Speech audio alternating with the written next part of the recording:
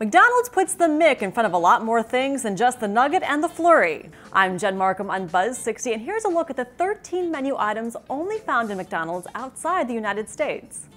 In Canada, you can substitute French fries with McDonald's version of poutine. Instead of sausage and egg on a muffin for breakfast in Mexico, the McMollette has beans, cheese, and pico de gallo.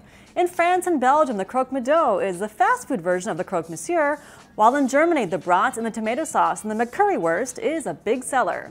The theme of fast food versions of local delicacies continues in Asia, with things like rice burgers in Singapore, the vegetarian Micaloo tiki burger in India, the Emmy Filet-O-Shrimp burger in Japan, and the taro pie in China. But other items don't seem to have any connection to local cuisine. China inexplicably has a mashed potato beef burger. These McNoodle bowls seem Asian style but are actually only sold in Austria. What is mixed spaghetti doing on the menu in the Philippines? Or pizza puffs in India? And I don't know where this bubblegum squash McFlurry came from that they're selling in Australia and New Zealand. Sounds like that should be a McToothpaste. Buzz 60. Now you know, pass it on.